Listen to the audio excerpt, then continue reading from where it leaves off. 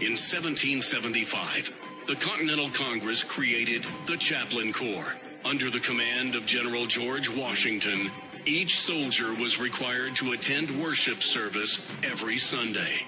While other armies advanced on their feet, Washington's troops advanced on their knees.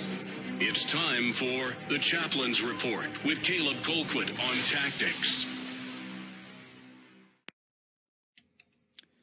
Today's Chaplain Report comes from the book of Daniel. We're going to continue the series that we started in the book of Daniel. And for those of you who may not have caught every part of it, it's a story that I'm sure you're familiar with. The king commands Shadrach, Meshach, and Abednego to worship at the feet of this idol. They refuse. As punishment, he throws them into the fiery furnace. And the passage that we just looked at is after they have come out, they realize that they have not been hurt by the fire and that they have not even been affected by the fire. And this is how the king reacts to it. For this, we go to the book of Daniel, chapter 3, verses 28 through 30.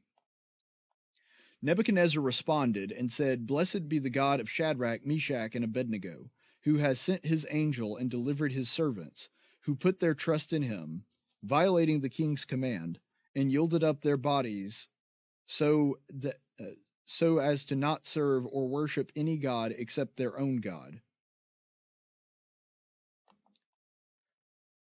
Therefore, I make a decree that any people, nation, or tongue that speaks anything offensive against the God of Shadrach, Meshach, and Abednego shall be torn limb from limb, and their houses reduced to a rubbish heap, inasmuch as there is no other God who is able to deliver in this way." Then the king caused Shadrach, Meshach, and Abednego to prosper in the providence of Babylon.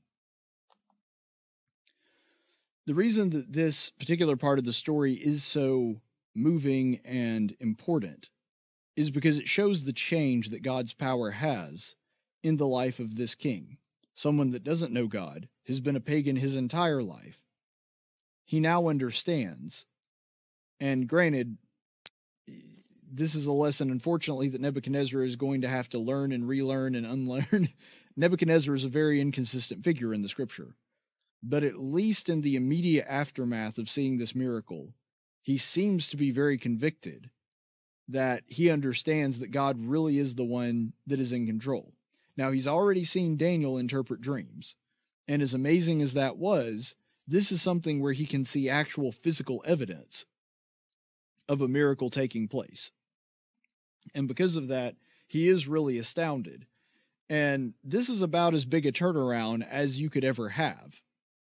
We see Nebuchadnezzar beforehand saying, anybody that doesn't worship my God and my idol, they will be punished and they'll be thrown into a furnace, to going so far the opposite way, saying anybody that even disrespects the God of Shadrach, Meshach, and Abednego is going to suffer my wrath. Now, to be fair, granted, this is a horrible thing if you're talking about freedom of religion, but, ancient Babylon didn't exactly have a First Amendment at the time. So this is the decree that the king makes. He goes from mocking Shadrach, Meshach, and Abednego's God to having the utmost respect for him and saying anybody that does mock is going to face the penalty for doing so. So he does a complete 180 here. And I would say that in the larger biblical narrative, Nebuchadnezzar is somebody that seems to be a pretty impulsive man. His beliefs seem to sway to and fro very quickly, and so he is sort of prone to these big sweeping changes. But the point is, even though this change may be impulsive, and we're going to see later that he stops respecting God and stops revering him as he did when he saw the miracle of Shadrach, Meshach, and Abednego, we do see that the power was enough to convict him, if nothing else, just in this moment, of how powerful God is in comparison to him. And one thing that I wanted you to notice too is that he says that there is no God that is able to deliver like this. And this is something where some cultural context really comes in handy. Because the vast majority of pagans, of which Nebuchadnezzar was one, their beliefs were sort of that there are lots of gods, and there are so many gods that we don't even know how many they are. And they kind of believed that the gods were either incapable or unwilling to actually meddle in the affairs of man. And let's be honest, the reason for that was pretty clear. the reason that they believed those things is because they had never seen a God that could actually do something. We see this countless times in the Bible where people were worshiping things that weren't God, and then God shows how powerless and how empty these handmade idols, these things that are designed and worshipped by men but don't actually exist, are. And you see here an example that the pagans themselves didn't even really believe that their gods were all that powerful. We saw earlier in this same passage that Nebuchadnezzar said, "What God is there that can deliver you?" In other words, this is not a guy who's an atheist. He believed in other gods. He just didn't believe that there was a God powerful enough to stop his will. He didn't believe that there existed a God that was going to be able to save Shadrach, Meshach, and Abednego. So he wasn't saying there are no gods. He was just saying there's not a God that's actually powerful enough to stop me from doing what I want. And so it's a very, very different mindset than what we have today. And now he realizes not only is there a God that can stop him, there is a God that is so much more powerful than him that he needs to pay reverence to him. And he believes that his nation needs to do the same thing. So at least for some time, God was revered in the nation of Babylon because of this great miracle that the king witnessed.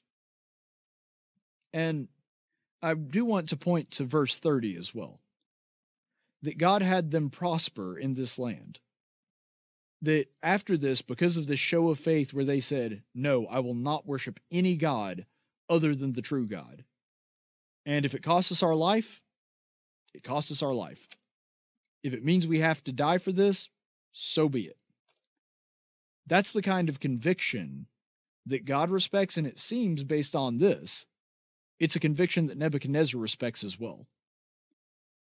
Because he went from thinking that they were crazy for even attempting to defy him in the name of their God to praising them for their defiance. Think about that.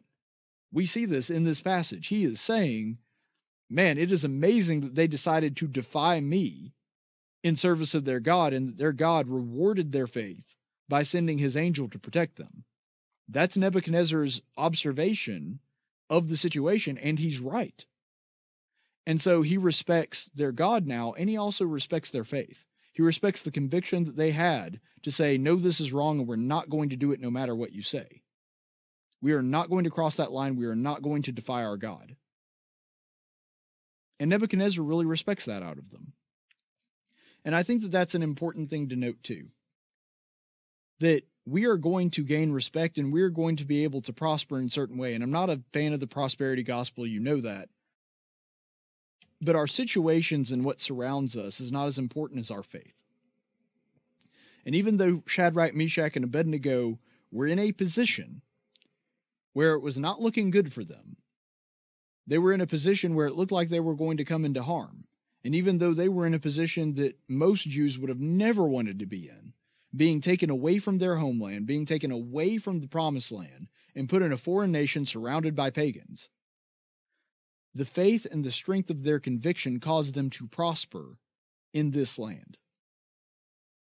And even though Nebuchadnezzar didn't really share their faith, or at least not the way that he should have, he did respect them.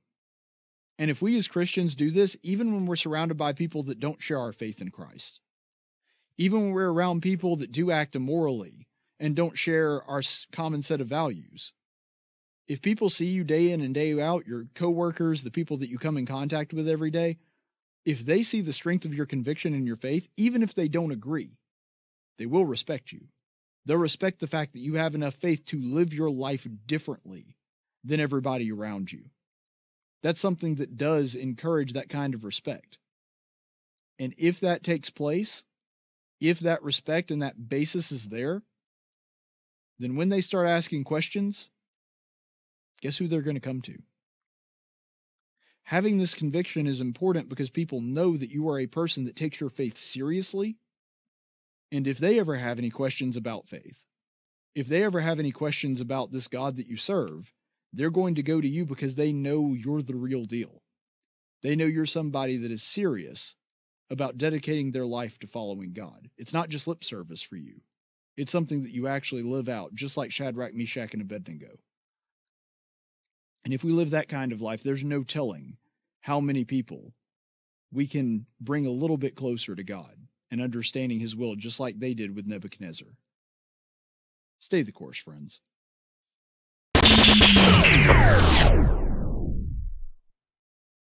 Hey, to make sure you get all the updates, you need to go ahead and subscribe and click that little notification bell down there.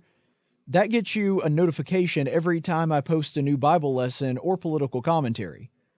Now, I'm not saying that if you don't subscribe, it's because you hate America and Jesus, but I can't think of any other reason you wouldn't subscribe.